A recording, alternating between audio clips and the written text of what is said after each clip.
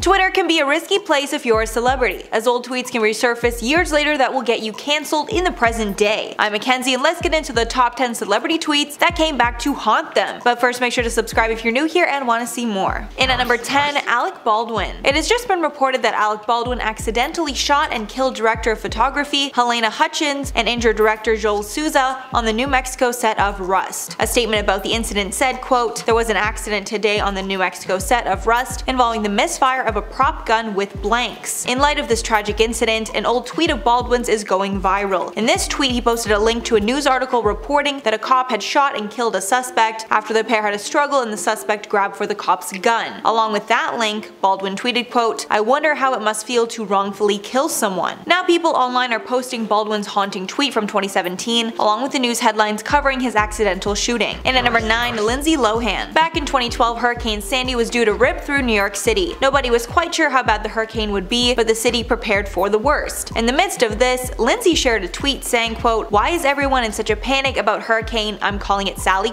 Stop projecting negativity, think positive, and pray for peace." Firstly, I don't even know why someone would tweet something like that before the event. Like, we have no idea how bad that is going to be, so why would you say that? And on top of that, Hurricane Sandy ended up being a huge disaster. It caused roughly 72 deaths and more than $50 billion in damage across the United States, including flooding many New York streets that were close to the water. Also, thinking positively will not stop a hurricane from doing damage anyway. In at number 8, Kanye West. Back in 2020, Kanye went on one of his many Twitter rants and roasted the Kardashian family. He told his fans that Kim and Kris tried to lock him up and that the movie Get Out was based on his life. He also tweeted, quote, "Kris, don't play with me. You and that Kanye are not allowed around my children. Y'all tried to lock me up." But after Kanye's divorce from Kim Kardashian, it seems he's had a change of heart about Kris, as Kris has helped Kanye to communicate with Kim during their divorce. Sources say Kim and Kanye are in a really good place right now, and he's spending a lot of time with the kids. The source added, quote, "Kanye knows Kris is to thank for getting to this better place with Kim." So obviously Kanye must regret publicly calling out Kris and Corey earlier. In at number 7, Kevin Hart. Kevin Hart's biggest dream as a kid was to host the Oscars, and in 2019 he achieved that goal and was asked to host the awards. But not long after, old homophobic tweets of his from 2011 resurfaced. One tweet said, quote, "Yo, if my son comes home and tries to play with my daughter's dollhouse, I'm going to break it over his head and say in my voice, 'Stop, that's gay.'" The Oscars asked him to apologize, but since he had addressed these exact tweets in the past, he refused to bow down to cancel culture and ended up stepping down from the role, saying, quote, "I've made the choice to step down from hosting this year's Oscars. This is because I do not want to be a distraction on a night that should be celebrated by so many amazing talented artists." He did end up making a formal apology as well though. And at number 6, James Gunn. The director, best known for Guardians of the Galaxy, was cancelled after old offensive tweets resurfaced. It started when Gunn defended fellow liberal star Mark Duplass for standing up against commentator Ben Shapiro. Gunn tweeted that he supported Duplass's freedom of speech, while adding that even Ben Shapiro's mother should unfollow him. Shapiro's followers then dug up old tweets of Gunn's. These tweets included jokes about assault on women and even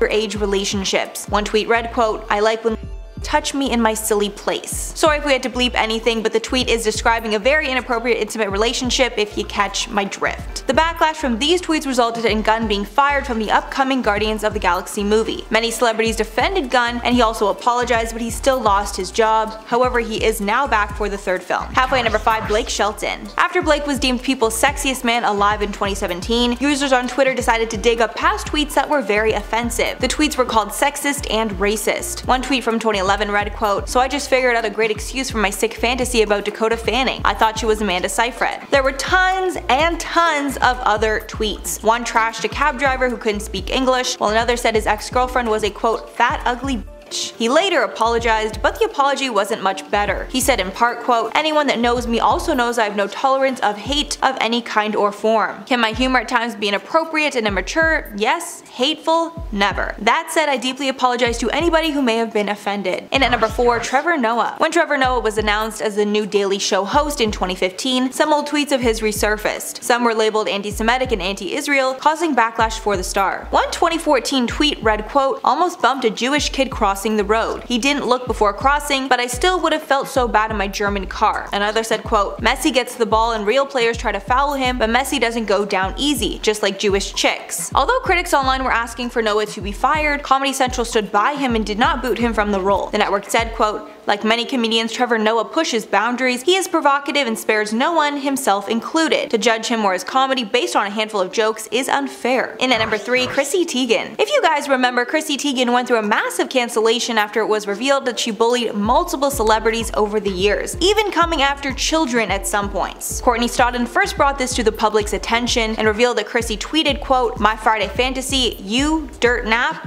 baby." Another one said, "Go to sleep forever." Both of these directed at Courtney. All of Chrissy's unearthed tweets were incredibly disgusting and made the entire internet turn on her. Chrissy decided to leave the internet for an undisclosed amount of time to reflect on her words and actions, but the time she took away only turned out to be a measly 23 days. She couldn't even pretend that she was actually going to change her ways and work on herself. Her return to the internet was not taken well, and many of her fans have stopped supporting her because of it. In at number 2, Iggy Azalea. Iggy was set to perform at the 2015 Pride Festival that was being held in Pittsburgh, until past tweets resurfaced of hers that were labeled racist and homophobic. One tweet said, quote, "When guys whisper in each other's ears, I always think it's kinda homo." Another said, quote, "Bitches in LA be stick skinny, to the bone, white, black, Mexican, okay, so maybe not Mexican." Iggy also made a racist tweet about Asian people pretending not to speak English. After the tweets resurfaced, Iggy decided to pull out of the festival. She apologized in a statement where she said that she used words that she shouldn't have when she was younger. In at number 1, Amanda Bynes. Amanda Bynes got her start as a hugely successful child star, even working into her teenage years and young 20s. But in 2013 she went down a bad path and started abusing substances, which led to her going on a tweeting rant where she posted offensive and outrageous things. One tweet insinuated that she wanted to sleep with Drake in words I can't even say on YouTube. They were so, yeah, not safe for work. Then she followed that up with tweets calling Drake, along with Barack and Michelle Obama, ugly, while also insulting Drake's mom. She also tweeted hate to Rihanna, telling her she is ugly and trying to be white, along with saying Chris Brown hit her because she was not pretty enough. After these insane tweets were posted, she started getting help for her substance issues and mental health. So that is all for the list today, guys. Let me know your thoughts on anything below. But before I go, I'm gonna shout out some comments from my last video on Kim solving a case. John G said, "I can't believe something as simple as a photo helped solve this case." It really is crazy. I just can't believe that they didn't have another photo of it without Kim. That's the part that I don't really understand, why that was the photo that solved it. Like, couldn't they have another photo? Or I think it's just like maybe they didn't realize this thing existed until they saw Kim with it. I don't